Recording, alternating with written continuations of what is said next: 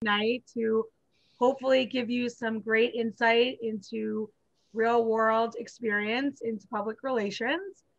We have some great panelists for you that are going to really give you the ins and outs of the fields and how they got started and how everything has been impacted by COVID, and just hopefully some great tips to really, get you going. So without further ado, I'd like all of the panelists to just quickly go around, introduce themselves, and give us like a brief summary of what they did. So Steve, why don't we start with you? Sounds good, Suzanne. Thanks. Welcome, everybody. And we're excited to do this program tonight. I'm a 1974 journalism graduate of Penn State, and I held a variety of corporate and agency positions through my career. I got into healthcare at an ad agency in the mid-'80s when I was actually starting up the PR operation. And I kind of parlayed that experience into a 25-year career at AstraZeneca, a big global pharmaceutical company. And I was head of corporate affairs and product PR and global PR for AstraZeneca when I retired in 2011. And I was responsible for corporate image, product PR, association relations, and agency management. So I have a lot of contacts still with the agencies, PR agencies. When I retired, I started my own public affairs consulting firm, and I've been doing that now for several years. And I also have a freshman daughter at Penn State in communications at University Park, and I've been on this board for 2 years. Fantastic. Scott, why don't you go next? Great. Thanks, Suzanne. Hi, everyone. My name is Scott Nolte. I am a military legislative assistant for U.S. Senator Jerry Moran from Kansas. So I'm a 2016 graduate of Penn State, graduate with a degree in public relations and a minor in political science. So I kind of took a little bit of a different turn than most public relations students do. Instead of going to do in-house communications or go to a PR firm or something like that, I ended up coming down to Washington, D.C. and working on the Hill. So I started working as a legislative correspondent, which is basically a staffer for a House member, the House of Representatives. And I managed all the constituent and kind of external communications that was not media related, more individually focused for the congressman. And then I also handled a number of policy portfolios to include national security, foreign affairs, veterans affairs, homeland security, judiciary. So worked in the House of Representatives for about 3 years before I moved over to the Senate. And now working for the Senator, I focus strictly on national security, military, and veterans affairs policy. So while it is kind of policy focused, there is a lot of PR and communications work that goes on behind it. We're usually the first ones that are writing speeches, writing talking points, working with different companies and media outlets to make sure that they are correctly portraying any kind of policy work that we're doing correctly, that they get the nuance of the policy correct. And then it's up to our comms team to kind of work with those outlets to pitch ideas and things like that. So one way to think about what I do is the meat behind a lot of the communications efforts. So I've been on the board for about a year now. It's been a great experience, and looking forward to telling you a little bit more about a non-traditional PR career and answering some of your questions. Fantastic. Thanks, Scott. Joe, why don't you share with us what you do? Had to unmute first. Hello, everybody. Nice to be here. Wish we could see you. I can't see you on my screen, but I have a long career in broadcast and cable television. And like a lot of people who went to Penn State back when I did, I really wanted to do something else altogether than what I ended up doing. Specifically, I wanted to be on air and mostly radio, and ended up pretty much in the business side of media.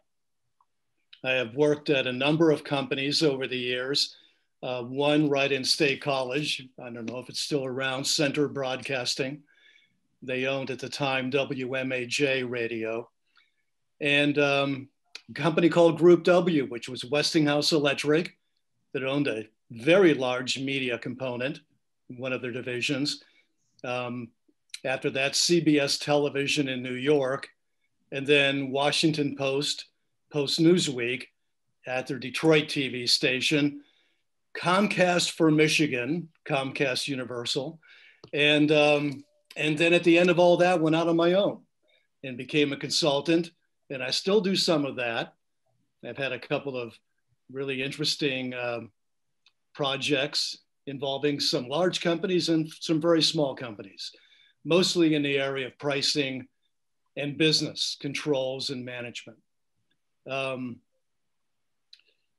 So I've moved around quite a bit. I'm from Pittsburgh. I left Pittsburgh and moved to New York. And then I moved to Philadelphia, and then Pittsburgh again, and then New York again, Chicago somewhere in there. And now I'm in Detroit. So I've moved around this corner of the country quite a bit of times. I've never worked directly in PR, oddly enough, but everywhere I've worked, no matter the job or the office I was in, we had an in-house PR staff. It was that important to all the companies I've worked for that we had an in-house staff. In fact, we had in-house creative, and all of it was necessary. We decided a long time ago that in every division we would have, in every outpost, we would have somebody or a staff in those two areas. And in fact, only hired outside PR help and media help, creative help, when we either had a huge project we were working on, like syndicating a TV show where we needed some help with the marketing, or in PR when we were up to our necks in a crisis situation and out of our element and needed help, needed saving. So that's my career, and you can move on to the next person. Thanks, Joe. I think what you said is so important because so many of us start out in the College of Comm and we're really not quite sure what we want to do and what area of the business we want to touch. So it's so important to hear about all the different routes, traditional or not. I know Katie does have a traditional agency route. So why don't you tell us a little bit about it? Yeah, I think it's actually interesting. It is, I guess, I do work at an agency now, but didn't start out right away at an agency, which I do think is a little different. But I've been at DKC for 2.5 years now, and I sit across our sports and our media tech groups. So most of my experience prior to this has been in sports or media. So just kind of combining those two, which is really fun. And yeah, so I've worked with publishing companies, talent representation. So currently I work with clients like Bloomberg, Time, Medium, and also on the sports side, Manchester City, the Olympic Channel, MLB and YouTube. So really anything that sits at that center intersection of sports and media, I'm really involved in, and then some additional media things outside of that. And like Scott, I also graduated in 2016 and joined the board a year ago. Very cool. And just so everyone knows, my name is Suzanne. I currently work at Game Show Network, more on the advertising sales side, but we do have a PR department, which very similar to everyone that's spoken, really works to promote Game Show Network and all the different things about it.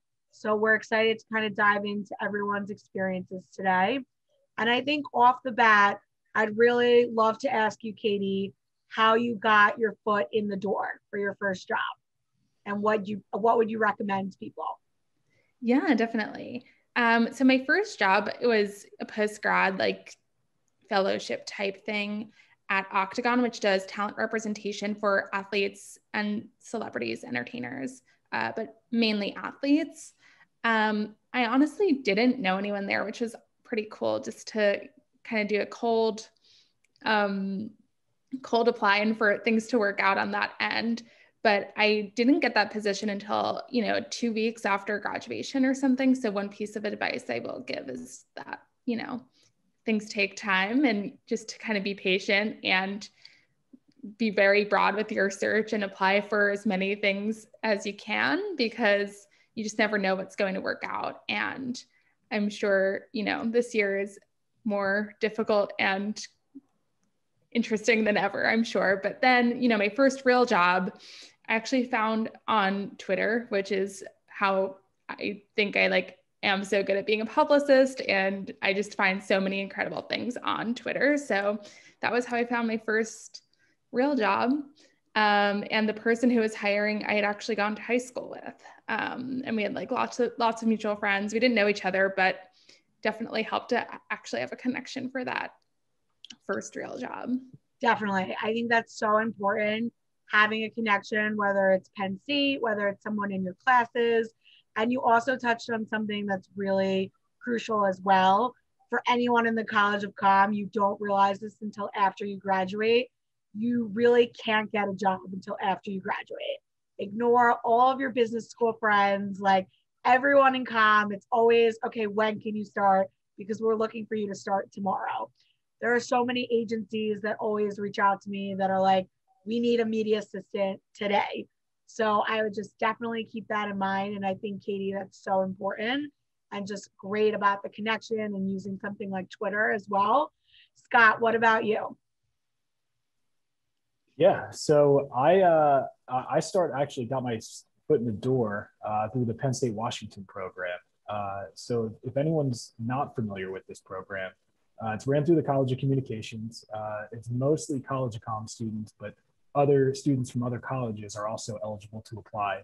But they essentially go through a process where they interview and take applicants for students who are interested in jobs in Washington, D.C.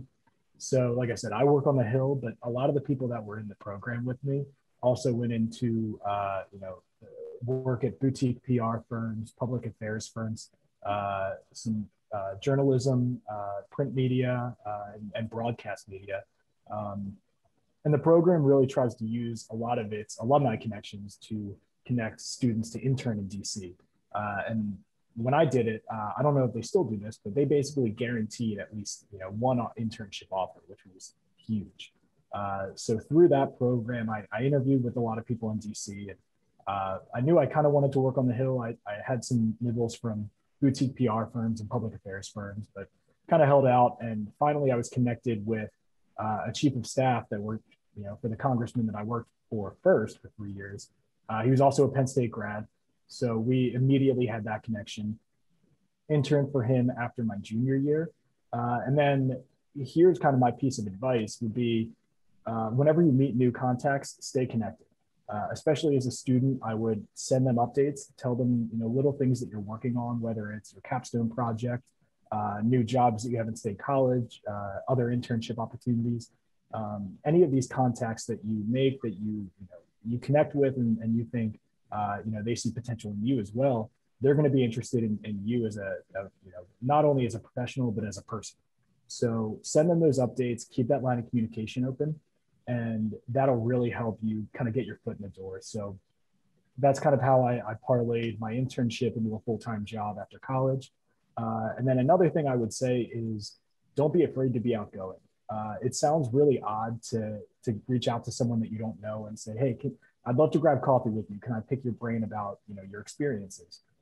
It sounds intimidating. It sounds awkward, but once you get into the professional world, that happens all the time. And people who have been in your shoes will be more than happy to impart their knowledge and their wisdom on you to help you get your foot in the door. Definitely. I think what you said is so important. Definitely the coffee thing. I have so many students reach out to me when they're in New York saying, hey, can I pick your brain? And for Penn Staters, I never say no. I always make 15 minutes. So please definitely keep that in mind as, the COVID restrictions start to lift. And also just staying connected with people, finding someone on LinkedIn and asking them, hey, how did you get started? Can I pick your brain about this position open at the company? That's just so important. Joe, what would you recommend to today's grads with everything now that's so different than when you maybe started your first job? How would you, say to them to get into the door? Oh, Joe, you're on mute.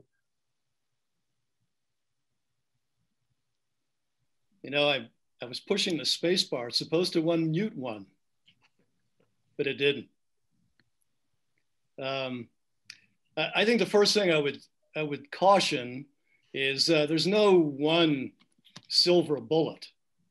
It's a mixture of things. You know, if you were talking about earlier people from the business school, where I think when it comes to finding a job, they're probably a little more black and white than we are in our major. We're in the shades of gray, and a lot of different things are important. It's almost hard to prioritize what the more important things are, because they all have some level of seriousness to them and can't be ignored. But I was an intern from Penn State when I was a junior at KDKA TV in Pittsburgh, and that turned out to be just absolutely the best thing that could have ever happened to me in terms of eventually getting a job, because I made a lot of contacts in that station, and I knew on that list, making contacts and developing relationships in the business and talking to people is very important. So I left the internship, worked over the summer at some local theater in Pittsburgh, the Playhouse, and went back to school in the fall. And when I was graduating, called KDKA and tried to track down those people I had met during my internship. They were all gone. They had either moved on to other jobs in other markets, or they'd been fired, or other things had happened in their lives, but they were no longer there. And I thought to myself, all those relationships meant nothing. But even in this case, they did. When I made an interview appointment and I went to see the general sales manager of the station, he was brand new at his job. And I told him everybody I had met during my internship and what I had done and things I had worked on. And he was just as impressed to know that I knew other people. And that's the kind of business media, and I dare say all of communications is. It's a relationship business. People want to know who you are, and they want to know who you know, and they want to have other people. They want to hear other people vouch for you and talk about what a great employee you are. But the two things I would stress, everything Scott said, everything everybody has said is valid and very important. You need a certain discipline when you first land on the beach, and you have to have some kind of order to your life. I decided I would take a room in my parents' house, and I would live in that room. And every afternoon I would make appointments for the next week or two out. So important. Yeah. Are you rushing me along now? No, not at all. I'm just saying it's so important to do that. I had an Excel spreadsheet when I was looking for a job, and to just bouncing off of your point, I had every single contact listed in the Excel spreadsheet, their title, what they did, when's the last time I spoke to them. So I think what you're saying is just, I can't stress it enough. And then I was very diligent, very disciplined. I had a schedule. I would do all my meetings in the morning because I like early morning meetings, and I found that most people do. So I would work the phones in the afternoon, and I would go to meetings in the morning. And I did that for a pretty good number of weeks. And one other aspect of it was I decided I would go to parties. I would go to industry parties. Whenever I heard of one, a cocktail party somewhere, I would go. And at one of those cocktail parties, I started talking to a guy who was a salesperson at KDKA. And he said, I want you, after we had talked for a while, I want you to have an appointment and come in and speak to our general sales manager. And that's how I got the meeting with that general sales manager. It wasn't one of the calls I made in an afternoon. I couldn't get anybody at KDKA to return a call. It was meeting somebody at a party and establishing that contact and getting some benefit from it. So that is my core lesson in all of this. Resumes are important. In my day, resumes were a necessary evil, but they were neutral. Today, they can be deadly if not done properly. Interviewing techniques, once you have an interview, is something you need to give a lot of thought to. And with both of those, I would say get advice. Get a lot of advice about your resume. Get a lot of advice how to write a cover letter. And before you leave Penn State, take advantage of some things that you're not going to be able to do outside. Really do learn how to write, especially in PR. That's going to be very important. Learn how to sell something, learn how to give a presentation, all of those different things. Learn how companies work. I've been in some of the advertising classes and they cover this part very well.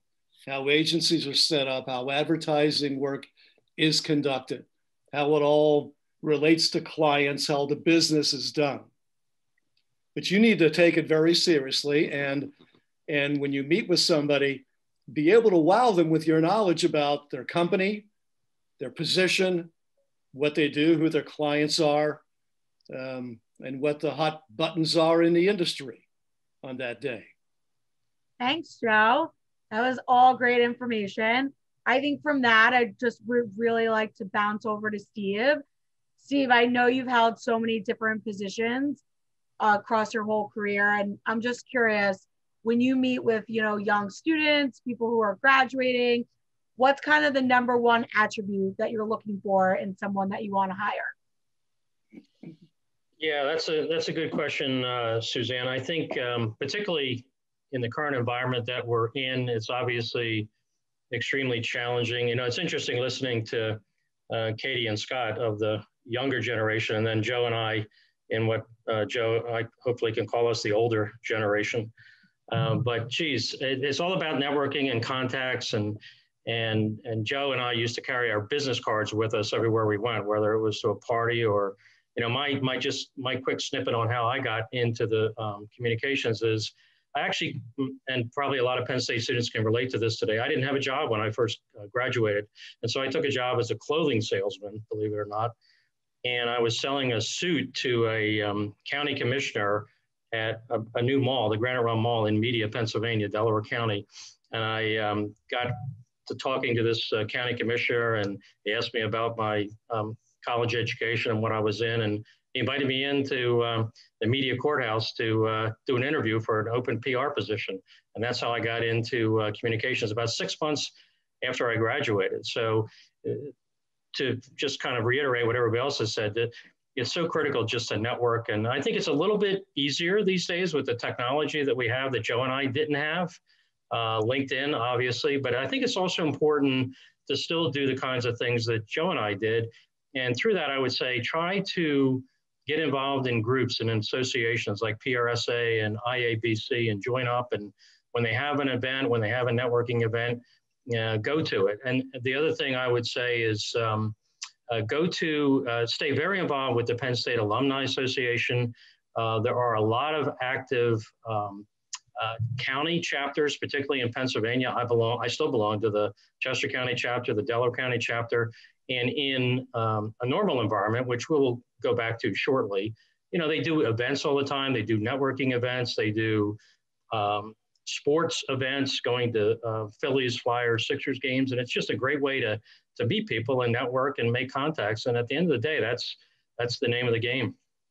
I would also just add real quickly, Suzanne, that I think it's, and I tell my mentees this at Penn State, I think it's important from a corporate perspective, where I worked for 25 years, to try to get as much business experience as possible, even at Penn State. So if you can take some business classes, if you can get that SMEAL certificate, I think that's extremely important, because I know when I was hiring for many, many years, I was always looking for people with experience, which is not hard, not easy to get when you're right out of school, but try to take as many business classes as you can and get to know what a corporation is like, get to know the various functions. And, I think that's important as well.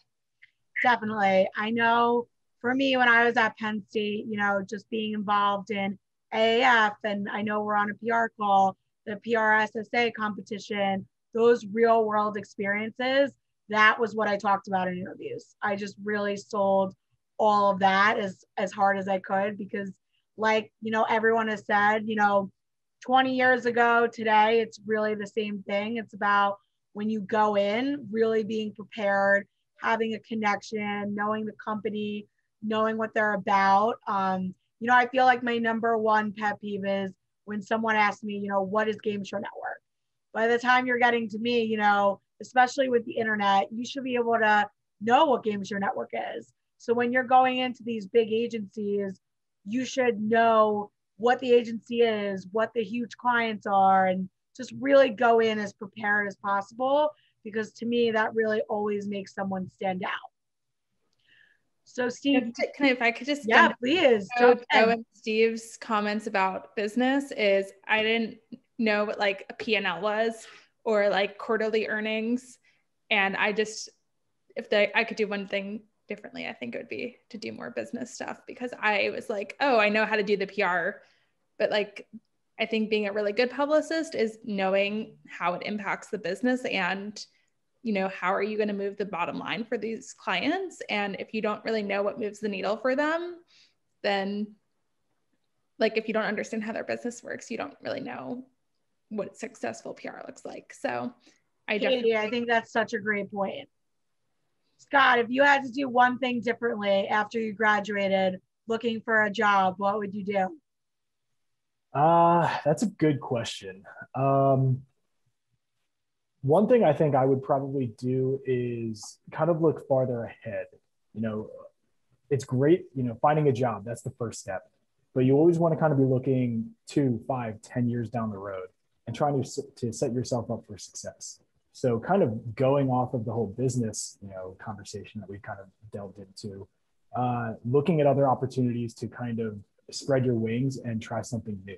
So I kind of dove deep into policy. That's what I do, and it's worked out for me in this world. But say I wanted to, go back into traditional PR or comms or something like that, I would probably be a little bit farther behind than some of the other panelists on this call, because I don't have that traditional PR or business experience. So one thing that I would probably do differently is really just try something new, look for opportunities to learn. Once you graduate Penn State, that's not the end of your educational career.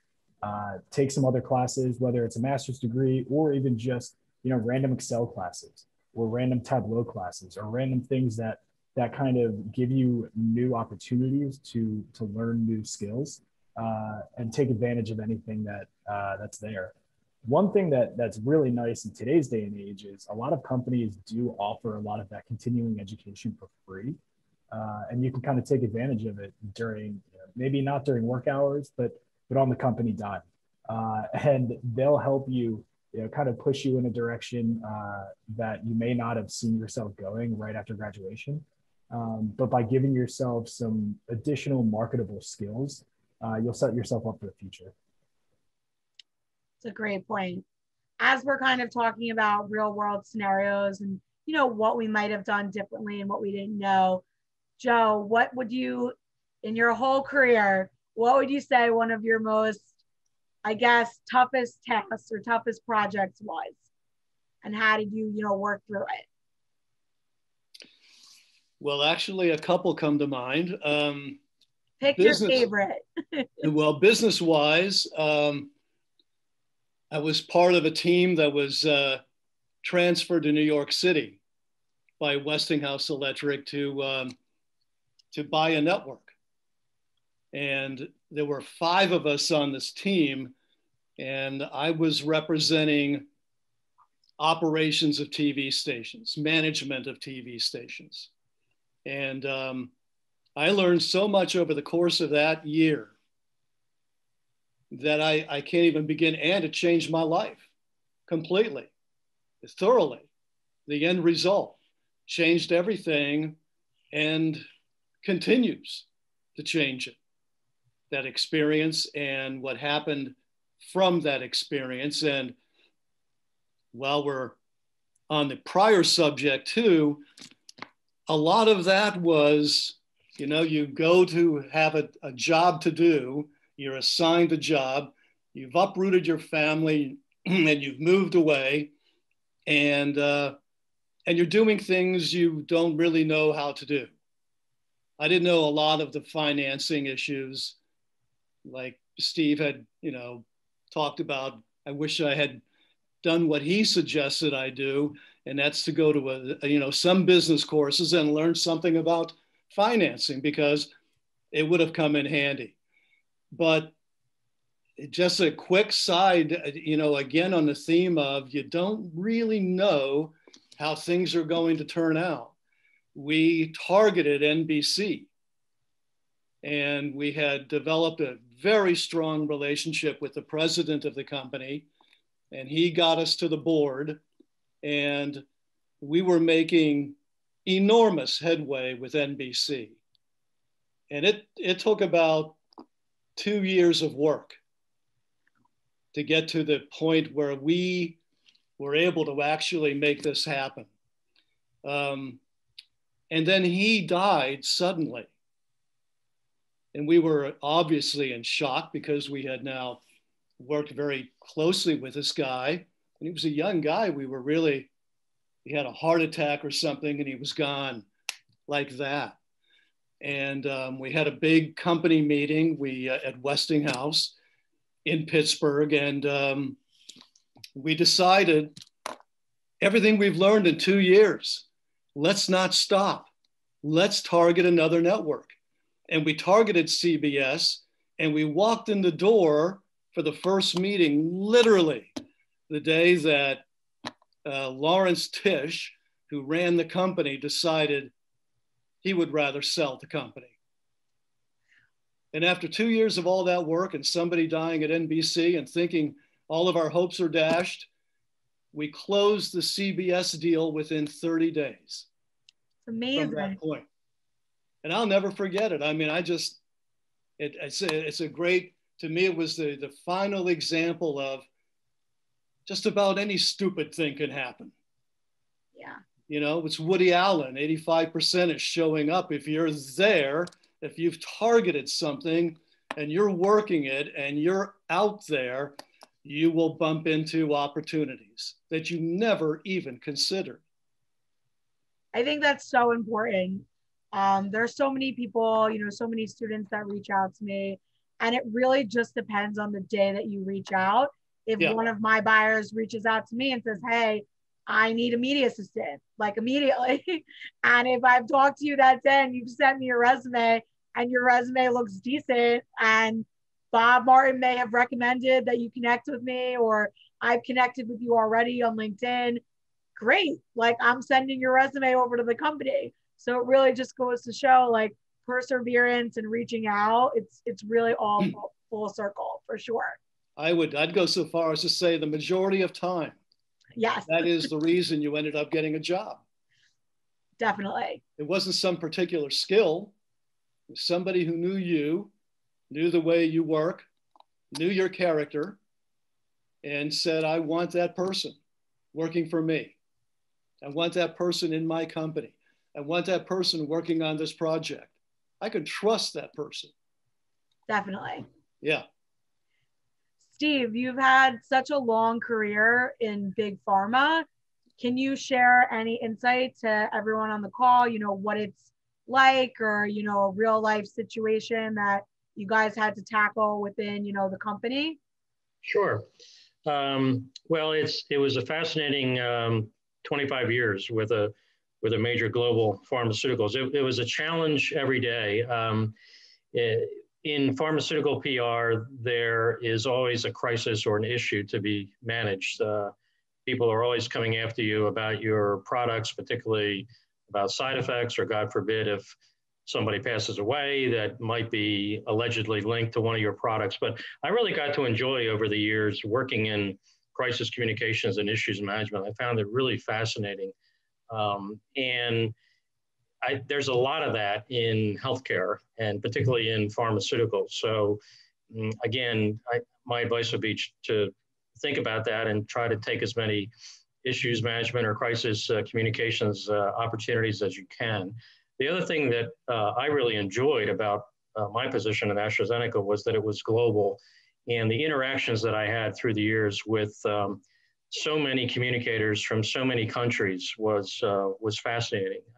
The diversity of the cultures and the diversity of the people that I got to know over the years was one of the aspects of my position that I thoroughly enjoyed.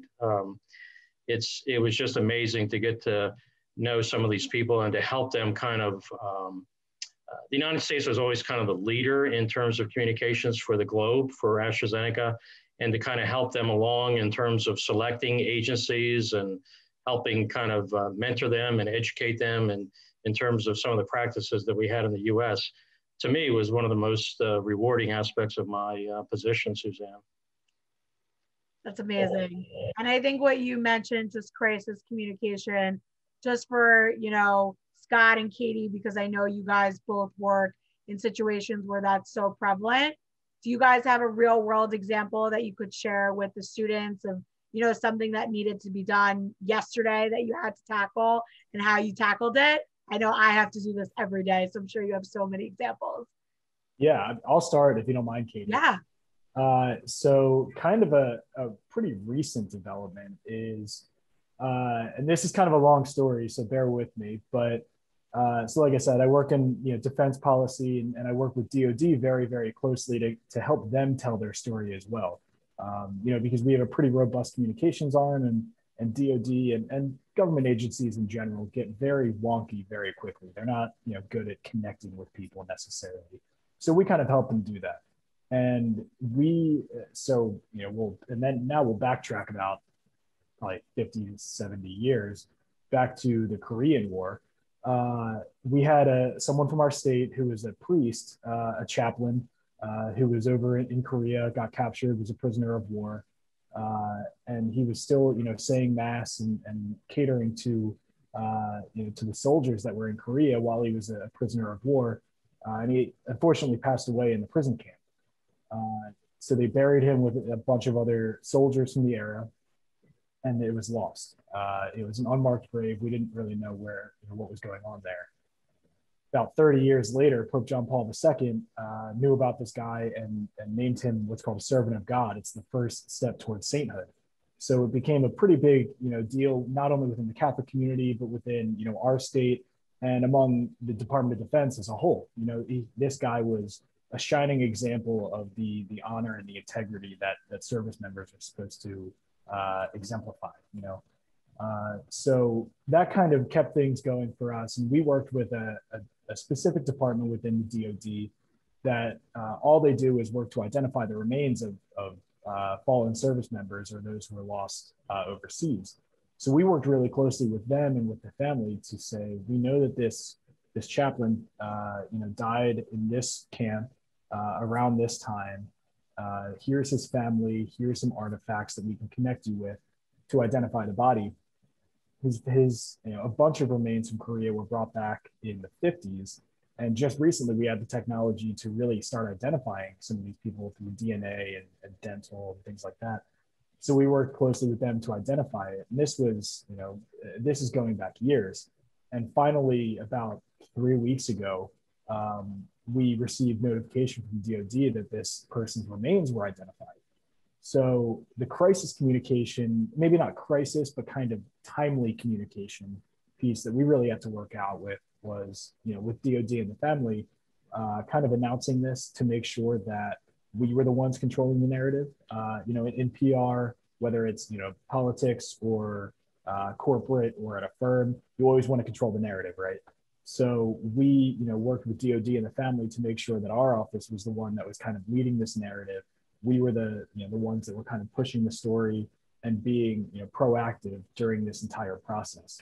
So it's still kind of developing, but we were able to get, specific mentions that we were the ones leading this in the Wall Street Journal, the Washington Post, Catholic University, just national and a lot of obviously smaller publications from our state. but it was a national story that we were able to kind of lead just because we kind of jumped on it a little bit quicker than some other people. And we used a lot of our connections that we had built up, like Joe was saying, over the course of years, to be the ones that really kind of led that narrative. Amazing. That's so cool. What a great story. Katie, what about you? I don't think I can follow that up. Tough one to follow, tough. Sorry, Katie. But yeah, I guess I can just talk about, a recent campaign that we worked on, which was the launch of Indeed's Super Bowl, first ever Super Bowl campaign this year.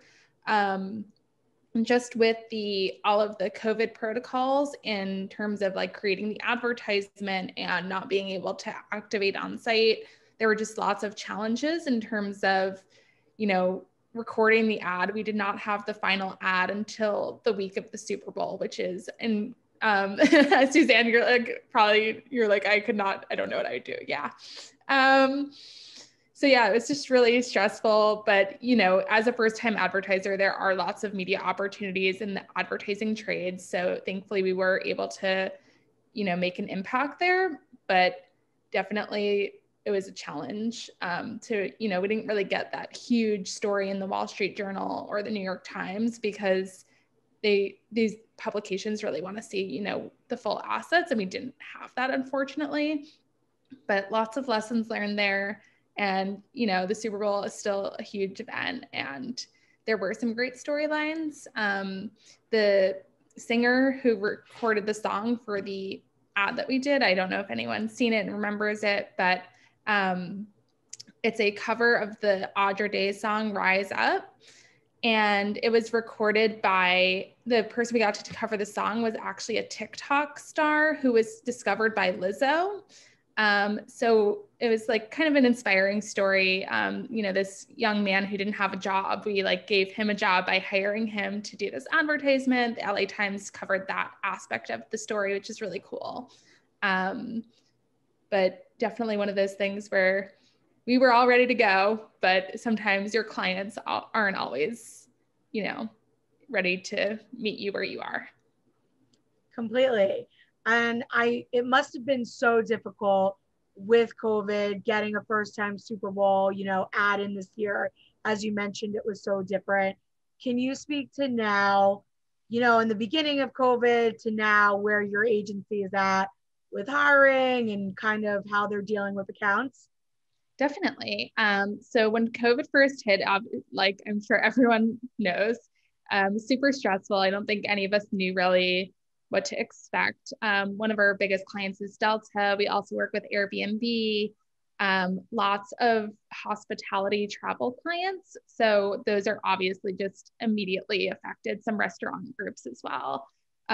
Since I work on, all sporting events canceled, thankfully, on the media side of things, I think media is interestingly one of the industries that seemingly did pretty good with the election and COVID. People were really, engaged with the media over the past year. So I did have some successes there, but across the agency is definitely really tough. And we really were not hiring at all for most of the spring and, even through most of this past year, but definitely over the spring, we were not doing any hiring. Things have thankfully started to pick up both in terms of clients and hiring. So that's been really exciting.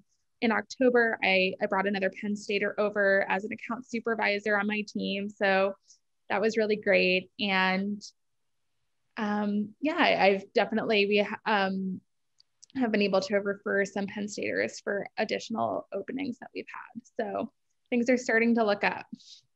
Amazing. I want to end it on that positive note that things are starting to look up. And honestly, we'd love to open this now to questions from the students and how we can kind of best help or guide, anything that we spoke about, anything that you guys might be looking for.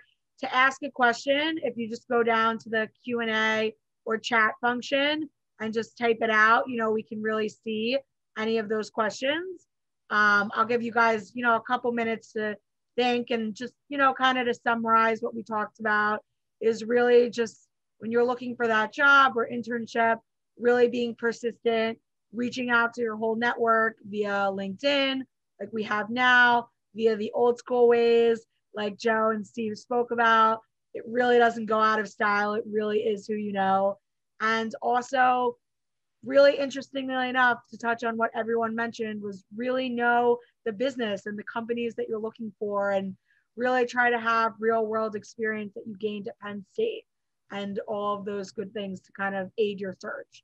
So I see we have one question, and I'll just read it out to the panelists. We often hear about things we should do when it comes to applying to internships or jobs, but some of those things could be right place, right time. Is there anything we should avoid doing? Ooh, good one. Any mistakes that any of the panelists personally made? Does anyone want to tackle this? I can tackle at least the last part, which is go for it. I had an assignment for a internship application. Like, you know, I had made it through the first or second interview, and then they gave me an assignment they wanted me to work on and send back. I wrote the wrong due date down in my calendar, and was like finalizing it until the very last minute, had no idea the deadline had passed, submitted it, like everything was normal, like did not apologize for being late. It was so embarrassing. I was like, I think I did a really good job on this. Like, I was so excited. It like a week or two went by, never heard anything. I was just like, sent a follow-up email. Again, no idea that anything had happened. The woman like called me and she was like, hey, like, just so you know, you like completely missed the deadline. I was so embarrassed, but then she offered me the job. So thankfully it all worked out, but I was still like, I cannot believe that like I almost screwed up this huge opportunity. And, you know, thankfully people understand that mistakes happen, but I wish that like I could have at least owned it. But you know, these things happen. And I think hopefully during COVID, people are more understanding and empathetic than ever, but you know, make sure you know your deadlines. So important. We once had someone interview on my team and she wrote us a thank you note, but she wrote my colleague's name wrong in the thank you note. His name is John. And she wrote like, dear, like Joe, or just wrong. And he immediately was like, I don't want to hire this person. Like this person couldn't even get my name right in the thank you note. Like he was just so not about it. And unfortunately, we did not end up hiring. It's not a great ending. We did not hire that person. So I would just say like of two things to avoid, like definitely make sure you know your deadlines. Make sure when you're writing thank you notes, if you emailed with like 3 people, it's okay to write the same gist of the note, but do make sure, you know, when you go to send and you're sending the name and the dear name, that it all matches up. So I think that's super important. Can I would add something to all that. It's noble to want to try not to make mistakes, but it's also impossible. You're going to make them. You're not infallible. And the important thing is recovering from them. Knowing you've made the mistake, knowing how to handle it after the fact, and knowing when you've lost and this battle's not yours, and you move on. And you find other opportunities, because sometimes mistakes are fatal, but you know, just as you may never know why you get a job, you may never ever know why you made a mistake that you made. It just happened. And you have to deal with it. Another thing I always tell our entry-level students is like, I want you to make mistakes, and it's like, okay to make mistakes, you should make mistakes, but the important thing is understanding why it was a mistake and, you know, making sure that you know what not to do next time. Yeah. And by the way, and I never want to hear, and never make that mistake again. Because I got news for you, I probably will. The other thing I would just add real quick, and then we can move on, because I see there's another question. And I think it's so important in today's world to keep a clean social media profile.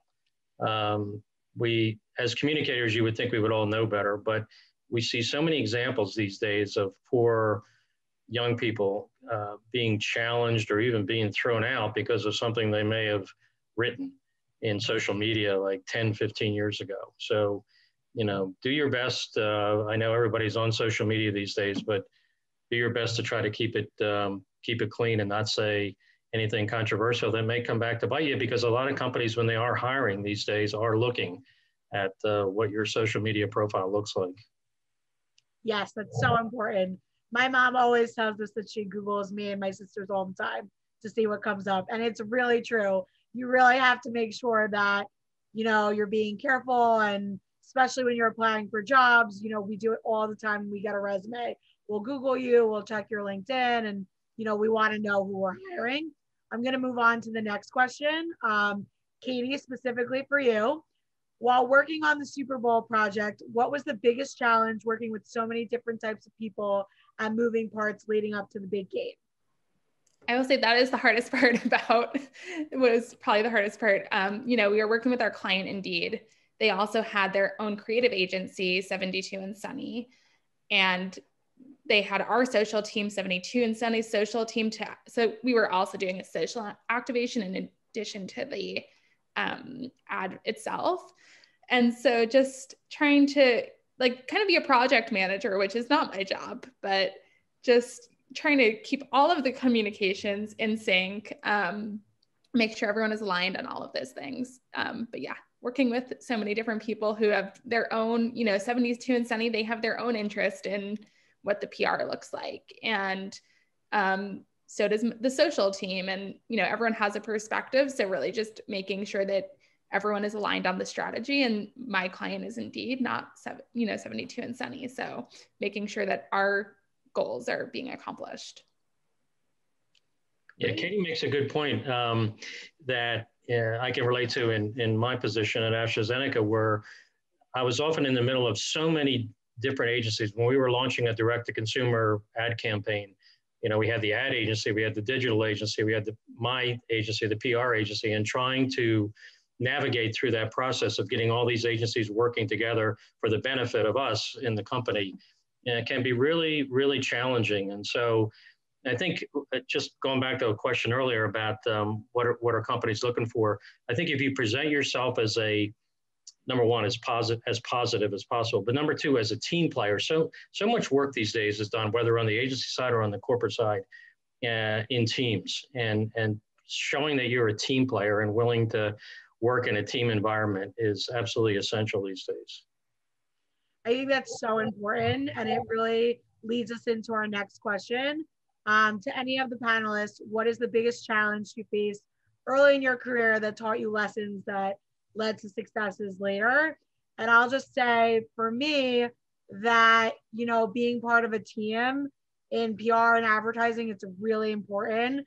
And when we're looking to hire someone, entry level, we want to know that they're a team player, right? Because when you start off entry level, everyone's been there. The hours in comm can sometimes be long, not always the most glamorous, but we want to know that we really hired a hardworking person that's, going to be part of our team. So I think, does anyone want to speak to, challenges early on in their career that kind of taught them lessons around that? Yeah, I can jump in on there. Great. So one thing that I kind of learned was, especially as a recent college grad in an entry-level position, you're not going to have all the answers. So do not be afraid to reach out to someone else, whether within your team or someone who has, done your job before, or maybe, outside of your specific team, but may have some experience that might know more about it. You're not going to look, like a bad team player. You're not going to look inexperienced if you ask some of these questions. Because at the end of the day, if you assume that what's going on and you try to just guess at it, there's a chance you could be wrong, and you're going to have to go back and do it again anyway.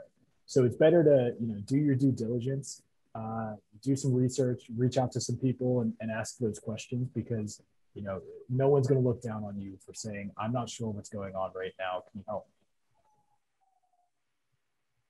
I totally agree, and I think another thing is just, I think Scott mentioned, doing your research. Like when you come to the table with a question, at least, from my perspective, I love when you say like, hey, I looked this up and I didn't understand, the specific aspect of it, rather than just like, you sent me this assignment and like, I didn't really read it. Can I ask you a bunch of questions? Cause I want, I like to see the people I work with kind of do the work first, not like waste anyone's time, but like give it a try and see if you can figure it out. And if you can't, come to me, or like, you know, really strategic, thoughtful questions. So I know like how you're thinking and what you're thinking about. I mean, of course, things are going to come up and you may not have the answer to like small little things. It's just totally fine. But it's so exciting to me when I see people come to me and they're like, hey, like, can we talk about like this strategy for this client? Because I don't understand it,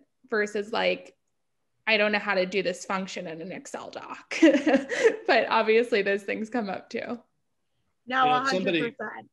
Somebody go ahead, once Joe. wrote a piece about when you go through life, you end up, you know, doing very well at something, and you become kind of an expert, and then for one reason or another, you jump to another job where you know nothing, and you get to be stupid and awkward again.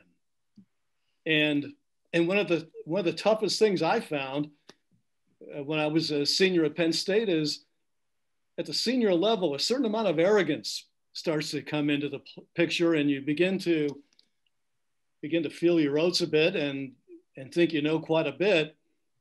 And then you go off to an internship or your first real job.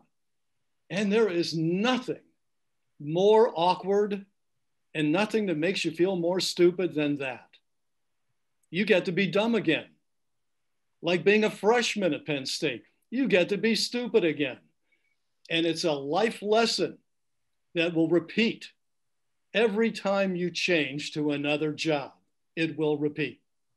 And it was Scott's comment that kind of got me remembering that, because, you know, you don't want to give in. You don't want to be the shy person. You don't want to suffer from awkwardness. You want to transcend it somehow. And one of the best ways to do that is to ask people questions. Get to know them wherever you are, at an internship or a new job or whatever.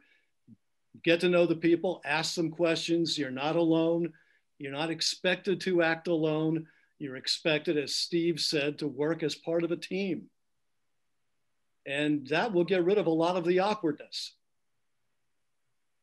Definitely. The thing that, Yeah, please. if I could just add real quick, the thing that always worked for me when I went into a new position, just like Joe was saying, is to try to find a mentor within the company or the agency, typically outside of your own scope, outside of communications, not your own immediate supervisor, but somebody else in the corporation or the agency that can kind of, you know, show you the ropes and help you avoid the landmines of internal politics. Because internal politics is what sometimes can torpedo a career, and having somebody with more experience that can kind of help you navigate the internal politics of a corporation or agency can be very, very beneficial. I found it very beneficial in my career. I think that's so important. And I think that's something that as a senior or a new grad, you really don't know about the real world, is that there's so much there's so much politics within companies, and you just don't really understand it until you're in it. And that's just such a good point, and I just want to emphasize it. And I also want to emphasize that literally at my first job, I was the person that asked so many questions. It took me so long to learn the booking system. My boss later told me, they were like, we were worried that you weren't going to get it. And then all of a sudden, like 3 months in, I got it and I was fast, and they were like, okay, all right. So don't be that person that's afraid to ask questions, especially when it comes to like money and communications. We'd rather you come to us and ask questions and get it wrong. And it's an important point to emphasize. So the next question is a great one. Thank you, panelists, for an informative and interesting presentation. This was great. What is your advice for students who are trying to figure out if they want to work in-house for a large company or for an agency? Also, what is your advice for students who are trying to figure out if advertising or PR is the right track for them? Thank you so much. Joe, you wanna answer that because you are on the ad track, really? And I asked you to do PR tonight. Yeah, but I've never really worked for a PR or an ad agency, although I think they're becoming one and the same. They're kind of melding. But I think it's a very personal choice whether you want to work in-house or for a specific agency. I think that's something you have to kind of wrestle with and get some experience, hopefully both ways, and then you can make a decision for the longer term. Not everything you do when you graduate is set in stone, set in concrete for the rest of your life. There'll be many, many changes, more than you can possibly imagine, and you'll have chances to correct, to repeat, to leap ahead, to do all kinds of different things. But I can't tell you which one is better. I can tell you that if I were making a choice, I'd rather be in-house at some other company than work for a PR firm or an ad agency. But that's the way I've grown up. I think it's so important what you just said, and I want to highlight it. And then maybe the other panelists can touch on it. Your first job is not what you have to do for your whole career, right? Right. You are in college, you think you're going to graduate, and you think you're going to do one thing. And then if you get out into the real world and you hate it, you're not stuck there, right? This is why you have so many different connections.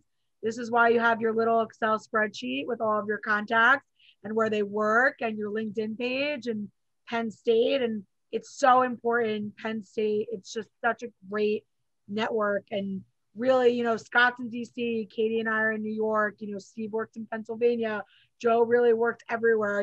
There's always someone from Penn State, no matter where you are, and everyone should take comfort in that. So for sure. Does anyone else want to touch on, trying to figure out large company or agency, or just trying to figure out the advertising or PR track? Yeah. I'm sorry. You go. Okay, I was just going to give a quick anecdote. I think in a big multi-billion-dollar corporation like I was fortunate enough to be in for 25 years, it was not common to hire young people right out of university. It was, and I've said this to a lot of my mentees at Penn State, if you're going into the world of PR, it might be good to start and get your feet wet in a big PR agency if you can get into it, like a Fleischman or an Edelman or a Burson or an Ogilvy. And we were more typically hiring people that had 2 to 3 to maybe 5 years experience from an agency like that into the corporate world. It was not easy to go right into a big global corporation right out of the bat. So if you have the opportunity and you're looking into PR, and it may be the same thing in advertising, Katie can, maybe some of the other guys can speak to this, but I think in our situation, we were typically, and I hired several people in my career that had come directly from PR agencies, but they had started out as junior account executives and kind of worked their way up at the Edelmans and the Bursons and ultimately landed with us at AstraZeneca. I think Steve is exactly on point. I completely agree. I don't know if anyone on the call has taken classes with Tara Wyckoff, but all throughout college, or I guess my whole senior year, she was like, Katie, I really think that you should apply for jobs after graduation at agencies. And I was like, I don't really think I would like an agency. I'm not going to apply. Or I would apply for them, but I wasn't excited and probably wasn't passionate in the interviews and stuff. And I had always applied for agency internships and never really gotten any. So I was very anti-agency. And I think I thought that I don't know, it just didn't seem like it was going to be a good fit for me. And then I worked at a corporation and they weren't doing so well. And there wasn't a ton of opportunities for me to advance, especially at that junior level, like Steve was talking about. It was very admin heavy and there wasn't a lot of opportunities for growth.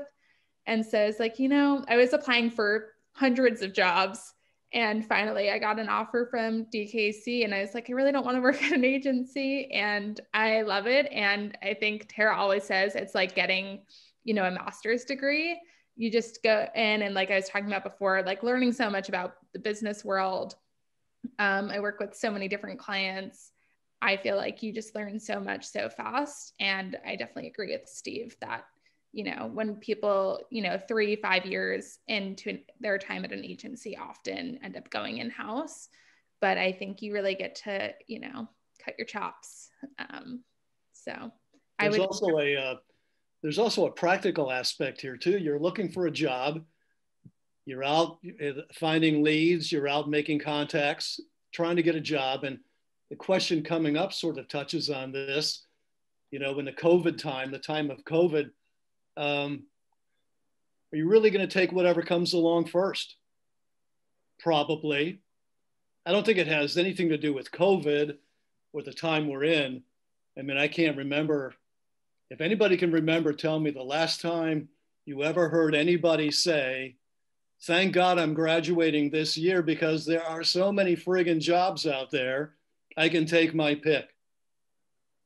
Well, the answer, by the way, is 1996. So it's a long time ago. It's probably not going to be there again for a while. So you are going to end up making a lot of decisions, even in the interviewing process, about different jobs that you might be offered. But in the end, there is that practicality. You're going to take one of the jobs. You're going to do something. And once you're in somewhere, you're going to make other decisions. Yeah, and while we just jumped over to the COVID question real quick, I do think it's short term. I think we're seeing a light at the end of the tunnel. We're seeing things start to come back, and I know just from my own experience, people that still work in companies or agencies, they feel a real need to get back to in-person client engagement, in-person meetings. We are living in an environment, obviously, for the past year where virtual and Zoom have exploded. But I do believe over the next year, things are going to improve. I think a lot of companies and agencies are going to move at least to a hybrid model again and get away from 5 days a week working from home. And I just hear from so many of my colleagues that, particularly in healthcare, feel they need to get back to personal engagement. And it's probably not going to happen, before a lot of seniors graduate, but it is going to happen at some point in 2021. I agree with that. I think that people are definitely wanting to get back to the office and get back to a sense of normalcy. But I also want to just touch on that question about COVID and maybe taking a job that you're not 100% sure of. And I think, and panelists, please interrupt me. I think it's always better in communications to be working. I think you're always more marketable when you're working. I think the best thing that you can say is, for example, if you take a job and you stay for a year and it really wasn't what you wanted, when you go into the next job and they're asking you, why are you interested in this field, or you don't necessarily have the exact experience, you can always spin it and you can always say, listen, I started out at X, Y, and Z and, let's say research. I discovered Excel tables weren't for me.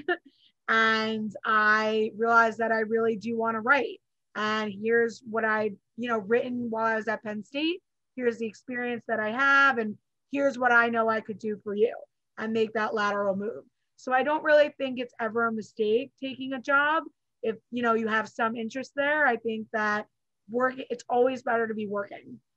So I would recommend that. Scott, do you have anything you want to add to that? Yeah, I would definitely agree with that, Suzanne.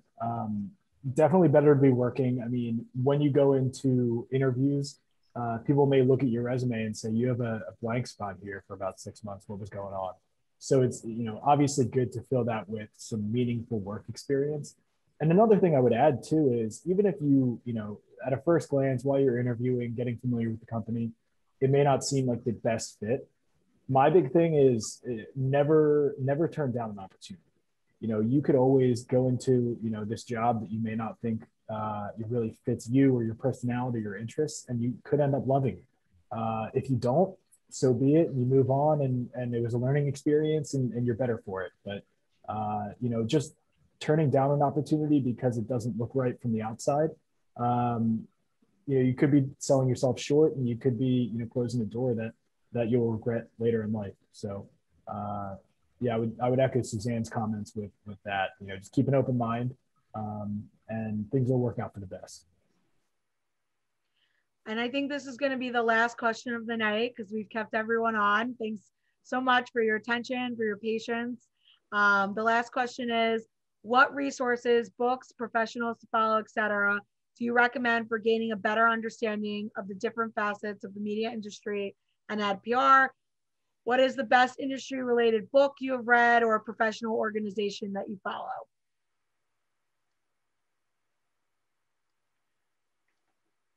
I think I'll give everyone just a couple minutes just to think about their answer.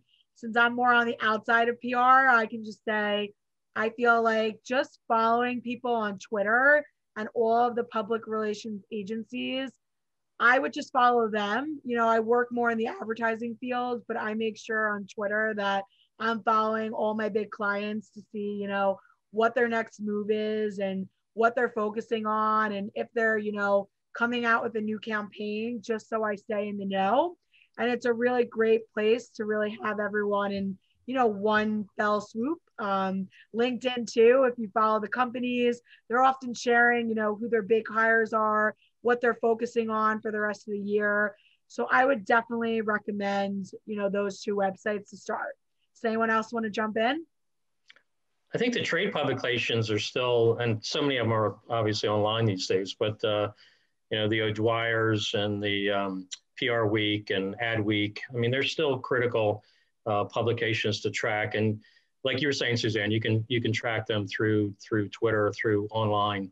And also, as I said earlier, I think it's important to stay engaged and stay involved in some of these organizations like PRSA and IABC, and try to attend as many events when they come back as possible. And even in the meantime, you know, they're doing virtual events.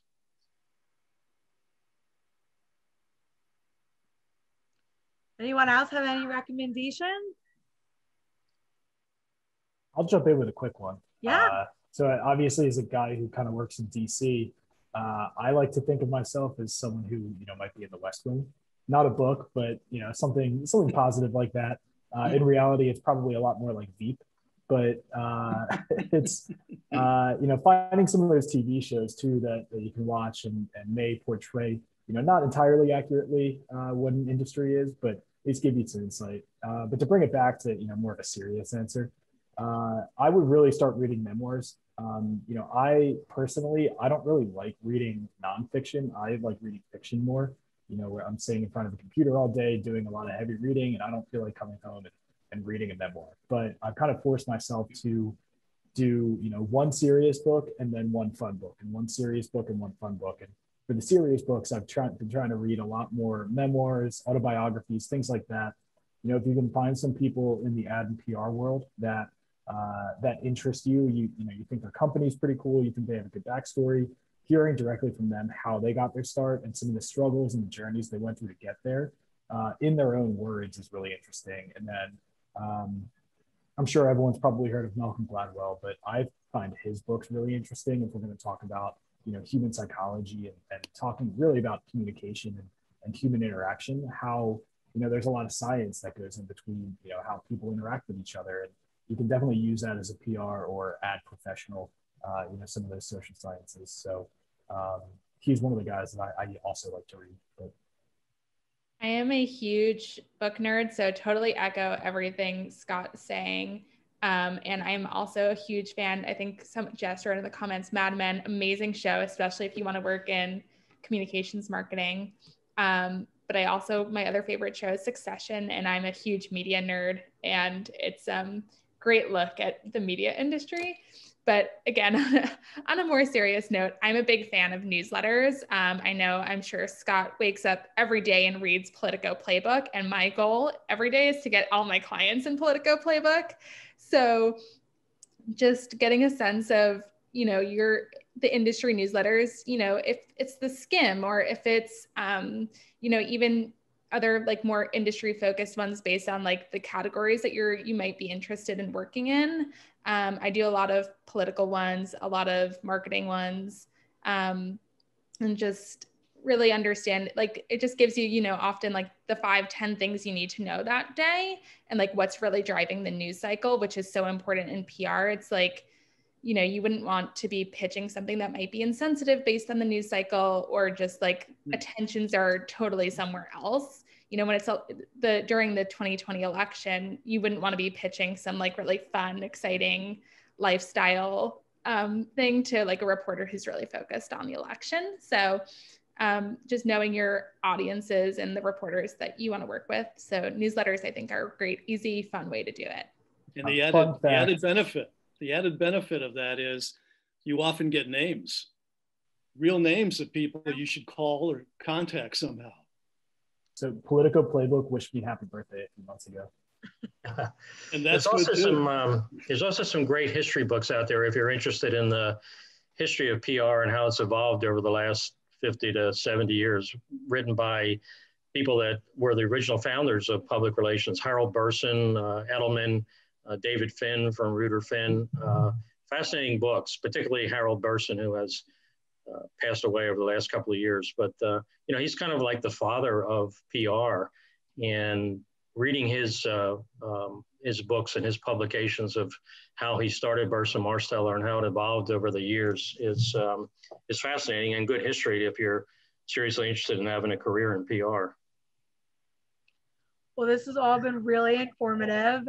I want to take a minute just to thank each of our panelists: Steve, Joe, Katie, Scott. Thank you so much for your time. To all the students still on the call with us, an hour and 19 minutes in, we really appreciate you. We hope that you got something out of this. All of our names are here on the Zoom. So like we said, look us up on LinkedIn, connect with us if you have any other questions, and hopefully we will see you soon. But thanks so much, everyone. Have a great night. Thank you too, Suzanne. Thank you. Suzanne.